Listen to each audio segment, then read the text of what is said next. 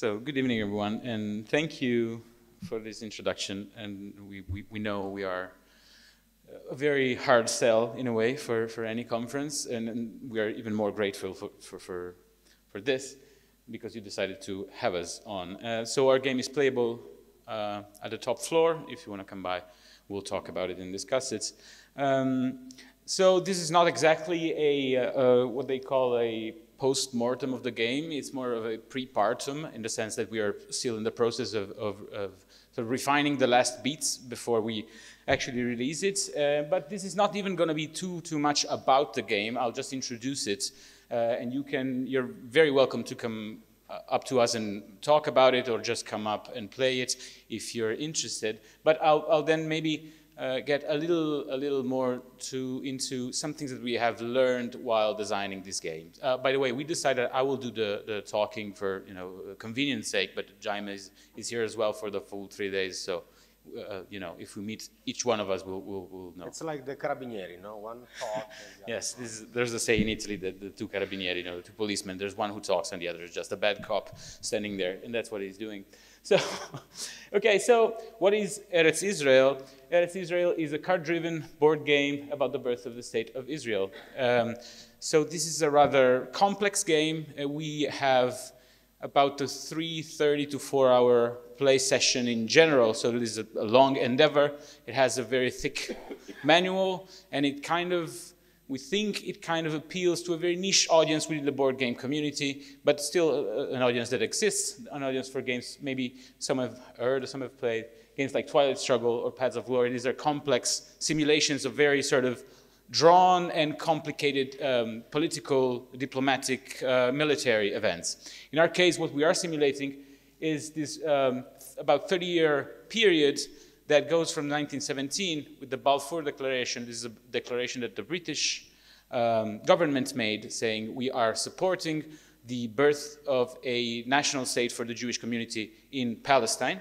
And we're going to be on the ground sort of making sure that this eventually happens up to 1949, the end of the first Arab-Israeli war, and of course, as a result of the actual declaration of the existence of the state of Israel. This is the period we're trying to model. And of course, as you can understand, this is a very complicated period fraught with diplomatic, political, military issues and conflicts, and one sort of issues and conflicts that, of course, we have seen developed throughout the whole of 20th century and still to this day. So this is what the game is about. This is a map of the game. This is an old version of, no, this is the new version of the map, actually. This is the map that you're gonna play with, and essentially it is a map of the Palestine as it was in 1917, so to speak. The blue sort of borders are the borders of Palestine, and the Arab states are around it, of course. So this is a very quick timeline of what we did. As you can see, this game is about 3 years old, at least in our minds. I'm not going to go into the details of the game development. Again, we can talk about that if you're interested. But just the first two sort of points there. We had about a year in which we only did research. So we didn't actually, we thought about game design, but we mostly did research. And then we had the first public presentation in spring of 2018, so about a year and a half ago. And then we stopped doing public presentations. And I'll get into why we did that a little later. But this is our first sort of presentation, and we're very happy to be here. We feel kind of at home, despite being an analog game, so slightly different from what most of other people are doing here. But this is a very good avenue for us to present this. So again, thank you for this. So. But what we want to do today, very shortly, is to give you maybe 3 takeaways or 3 lessons that we learned while doing this process, while designing a game about a very, very, very complex political, economic, diplomatic, military issue. So this is a list of takeaways. I'll go into it very, very briefly. So the first one, as Magdalena said, we are academics in our sort of day job, and so we're kind of comfortable with telling people to do their homework, but in this case, this is something that we found out was essential, and it can be essential to any game design process. Take your time for research. for building maybe a library of books or just a stack of books on your table that are about the thing you're designing about, right? We played, of course, all of the few games that are out there that map similar conflicts, either in scale or geographically, or sort of in their in the way these games work. But mostly we read books and articles and papers and essays, and we sort of tried to build a mindscape for us to be in when designing this game, sort of to have foundations to what we were doing. And we felt this was what propelled the game. Doing this in a sort of consistent fashion. And I know not everyone has the time to go to a library, or we're very lucky in that. We're very privileged in that we exist within sort of a department in a university that has libraries. But if you can, we thought this was crucial to us. Do your homework. The second one is, of course, a little bit more more complicated. I'll be very brief about it, and I'm sorry if I'm sort of missing some of the things I want to say, but please, again, come and chat with us if you're interested. I don't think there's a way of making a game that is not political. We've heard so many times, no, this game is not political, we're not making a political statement, just shooting people in the face. What's political about that?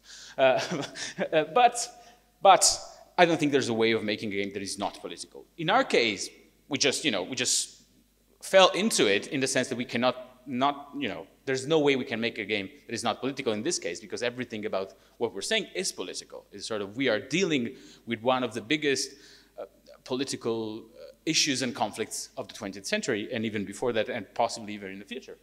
So we tried to accept political accountability, which meant two things. One, make sure that if we want to say something in the game that comes from a political position that we hold, and we say some things in the game, this is clear. We're saying this because we hold this political position and we think this thing, we model this thing in this way so that it tells this to the player, right? And this comes out of research, is based in history, but still is our political position, right? And the second thing is, when we cannot make that clear, and this is the case of this card, we have a card called Final Solution, that is, of course, the Shoah or the Holocaust that happened in Europe while sort of in the time frame of our game, but away from our game. We're modeling things that happened in Palestine, but this is, of course, essential to our game, because the Shoah had enormous consequences on the birth of the State of Israel and the whole historical process that we're talking about. We could not find a way to model these events in a satisfactory way in a game. Satisfactory meaning in a respectful way, in a way that sort of measured with the enormity of this event. So we made something that everyone in game design school is told not to do. We went the non-elegant way. The sort of, in game design schools, they tell you find one rule that says this in a very elegant way. We decided to have in the manual written down in the most unelegant way we could. This is an event that happened. We needed to model it. We're sure this is not the right way to do it, so we'll write down in the manual that we tried our best, but this is still not a satisfactory way of modeling it. Still, it's in the game, but in the manual, we kind of make amends for that. We say there's not a rule in a game that can represent the enormity of this event within the history of Europe and of humankind in general in the 20th century. And this happens for various events in the game. We represent very complex events, and sometimes we fail to represent them with one single rule, and we go about sort of making clear that we tried, and that what is in the manual kind of tries to give a context to the choice that we made. That's our way of accepting political accountability. And finally, value games and play. So why did we stop making presentations?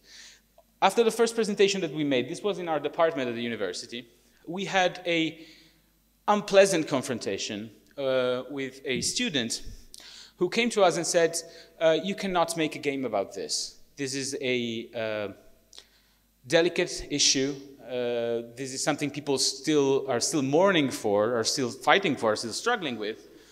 You cannot make a game about this. So this was very complicated for us because we didn't feel we were playing with anybody's sort of blood, especially the Palestinians, so to speak. But we understood that where she came from. She came from a place where games and play are sort of a medium that only needs to deal with the things in life that are sort of frivolous, that are not important. So we felt from there it was our responsibility when presenting the game of always saying our position is that games are a communicative medium, are a medium for communication and art and expression and political thought that is absolutely capable and absolutely fit for the representation of very complex, even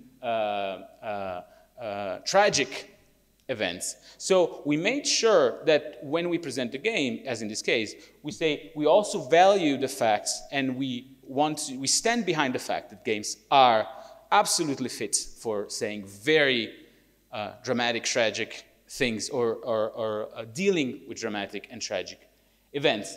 So that opened our eyes to the fact that we would not be able to go about the world and say, we made a game about this, and it's fine. We also need to say, we think it is fine to do it. We know it is fine for games to work on very complicated subjects.